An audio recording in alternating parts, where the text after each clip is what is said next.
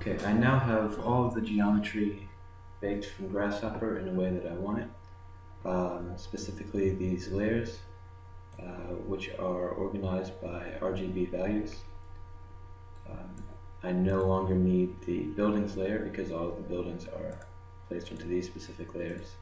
But I do want to keep the blocks layer and the points layer in which I've got these circles, these walking radius, circle diagrams. So I'm going to select everything here and export as Adobe Illustrator,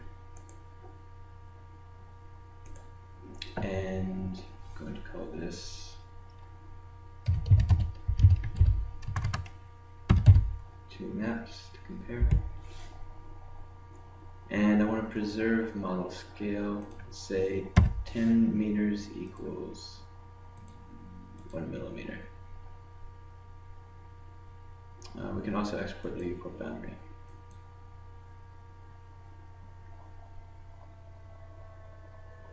Alright. Then in Illustrator, we're going to create a new file.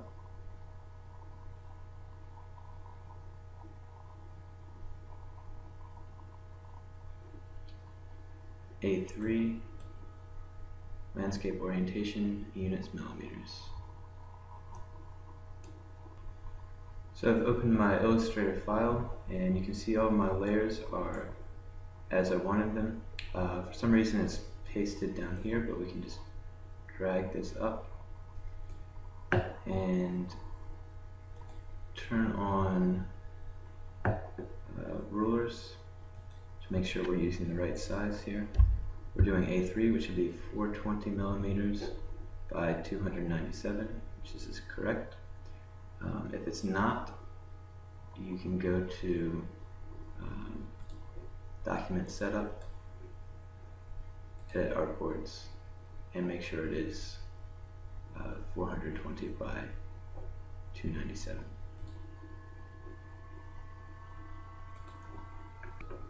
By selecting the items on each layer and specifying the color that's written in that layer. So for example, select these objects. It's asking for 25, 25, 255. So double click here. 25, 25, 255. Okay. And go through and do that for each. Okay, the gradient is now colored accordingly. Now I want to reduce the line weights of these black outlines because it's a bit too bold at the moment. So I'm going to select all of these.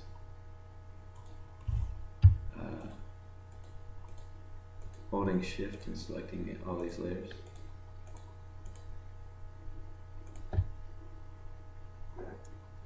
And set the stroke weight. We can keep it at black. Set the stroke weight to 0.05. Okay, so now it's much less nicer and the gradient is much more obvious.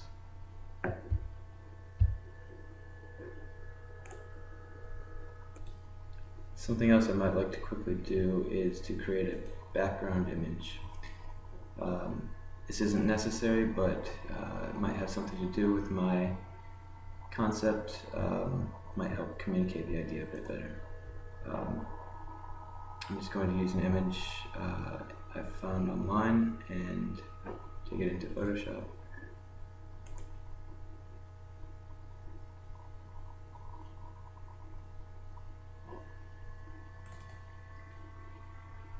I'm going to use what are called actions, which you can see if you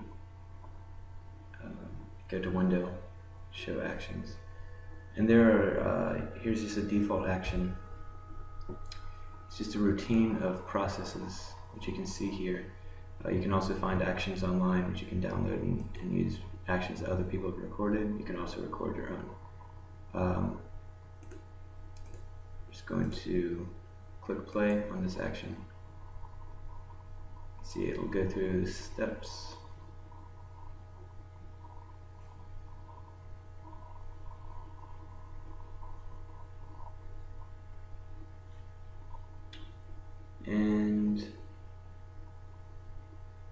want to merge these layers, then Control U and colorize to a more bluish hue like I had.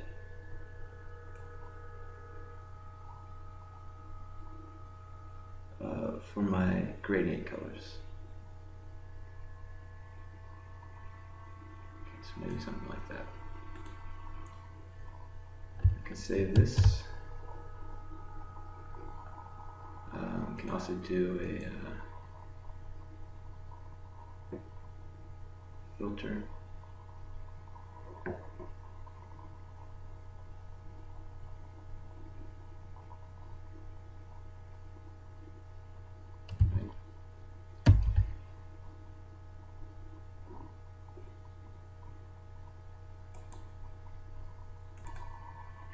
Now back in Illustrator, I want to create a new layer. Drag it to the back and call it background.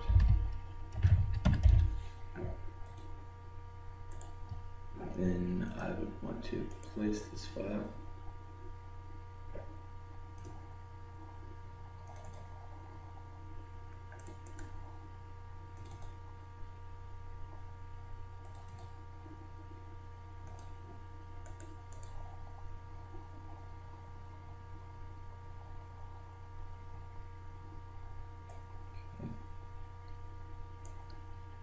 Scale it up.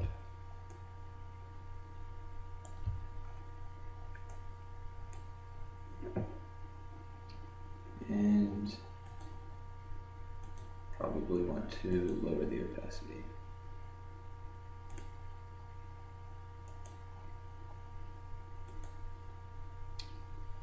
Also want to select my blocks and give them a solid white color.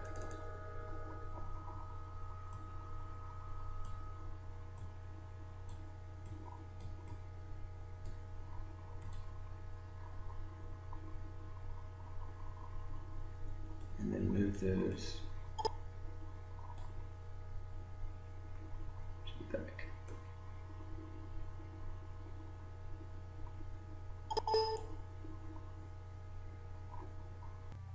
Next step, I'm going to want to go back to the grasshopper definition to extract some data that I can use to create a chart or a graph with this infographic. So I'm going to go back to the definition.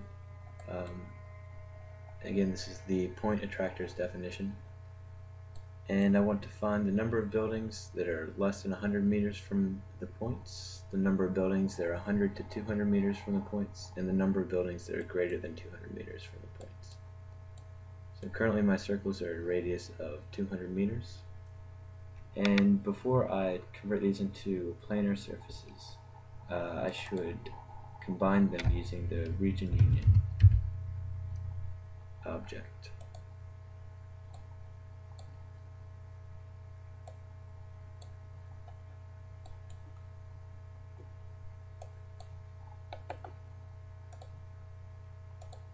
So it's basically just combine these curves, these circle curves, into as few shapes as it can, and remove the overlaps.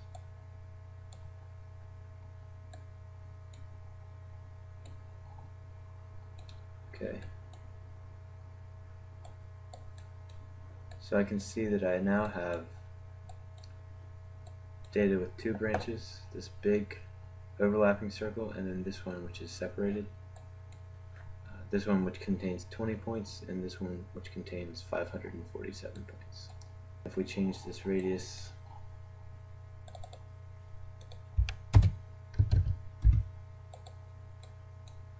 to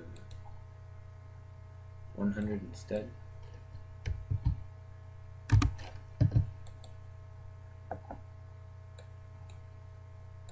can see that now we're dealing with 192 points, which are less than 100 meters from the points.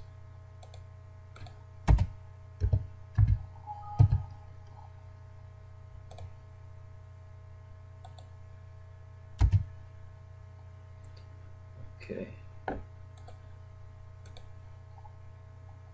So if we then subtract from our total 192 and 130, we're left with 375 points, which are between 100 and 200 meters. Okay. So then we'll take this data into Illustrator. First, create a pie graph. You could also use column graph or any of these other kinds, but for this example, just use pie graph. And draw it here.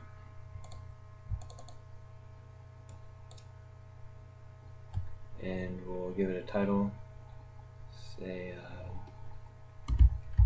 less than meters.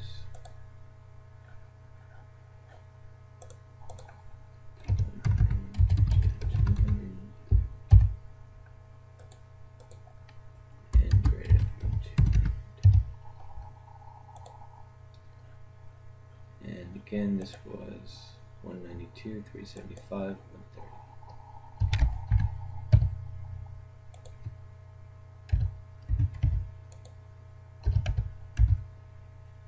Okay.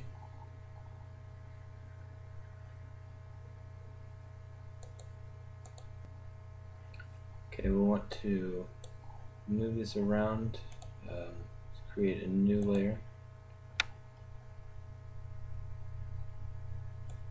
and drag it to that, call that graph. And we want to give it a title.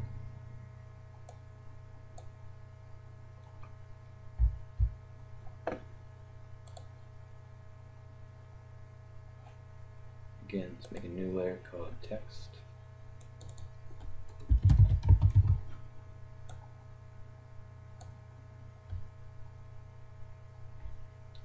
Call this proximity to bus stops.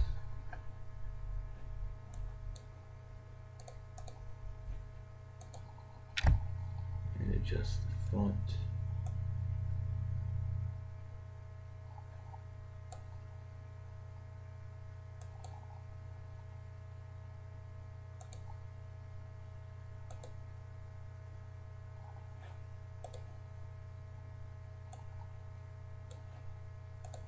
And adjust the colors of the graph object.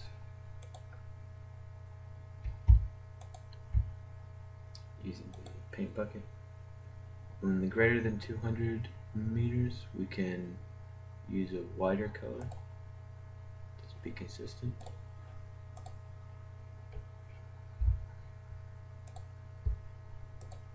(100 to 200), something in between.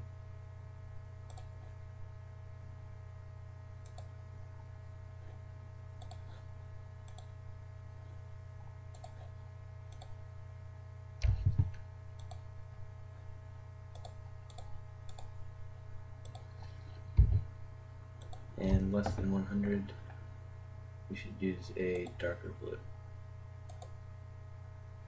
Okay.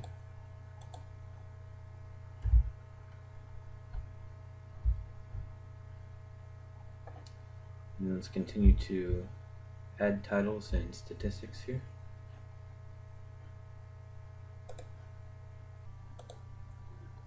Okay, I now have all of the information on the page that I need, and I'm just going to clean it up and make it read a bit better. First, I want to go ahead and lock all of these layers so they don't move around. Just going to readjust the text.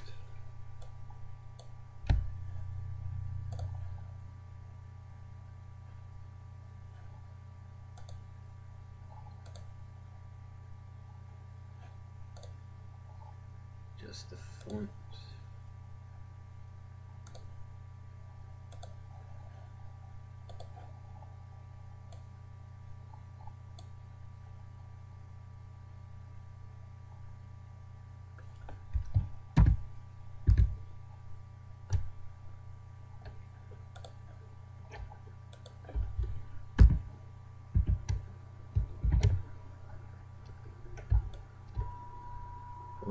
Alt and Shift to copy.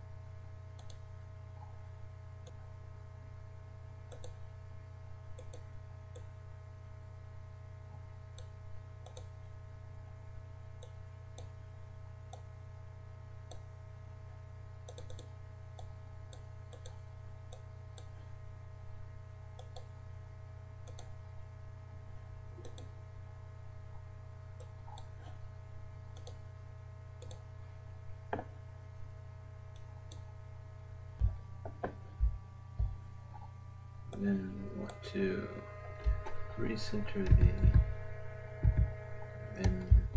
our pie chart here.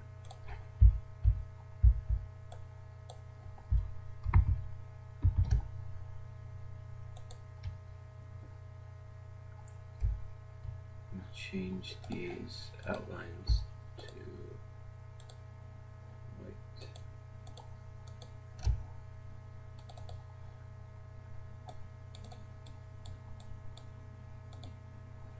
And maybe a bit thicker.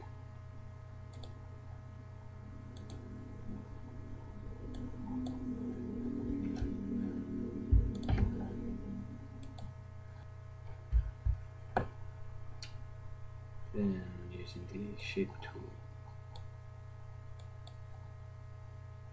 to draw a circle over top of this.